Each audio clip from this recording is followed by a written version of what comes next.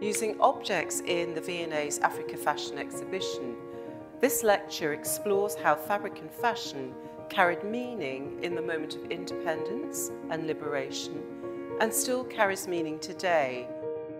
It is easy to fall into the trap of assuming that all African fashions are always deliberate acts of creative agency, or that they all have hidden meanings rooted in issues associated with race.